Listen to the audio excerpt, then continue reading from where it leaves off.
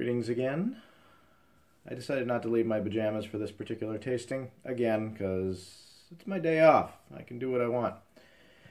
I'm dipping into 3 Georgian teas. This is the first time I've dipped into them at all, so this is a first impression completely. First one is a black, second one is a green, third one is cranberry leaf that was oxidized like a black tea. I brewed the cranberry leaf in the black tea, pretty much like a black tea. Boiled water, 3 minutes. Green tea, about 175, 180, 3 minutes. And first impressions, totally first impressions.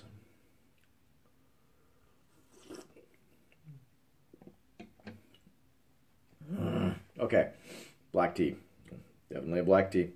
Wood sweet like a kimun, which I like. A little bit of malt in the top note. Not too much malt, and then it trails off into, I wouldn't say cream. I'd say more of a like a buttery roller coaster.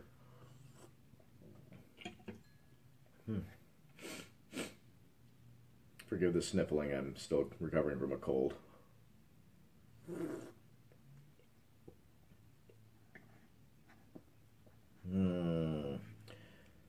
Green tea is definitely like a lot of Chinese green teas I've had, but not on the grassy end of things. More like spring long jing territory.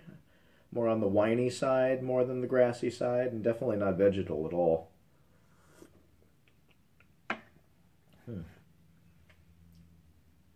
The finish reminds me of a Korean sejak. Actually, yeah, maybe a daejak actually. Definitely a sweet and not as buttery as the black tea, but a creamy end there. Nothing that basically says that it came from an herb or a vegetable.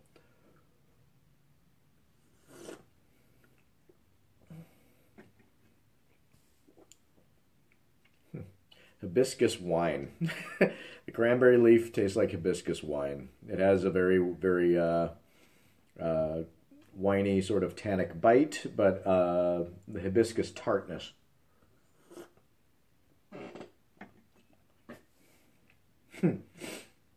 Favorite, I got to go with the black tea, and then just for the weirdness of it, cranberry in second, and the green tea I could drink every day.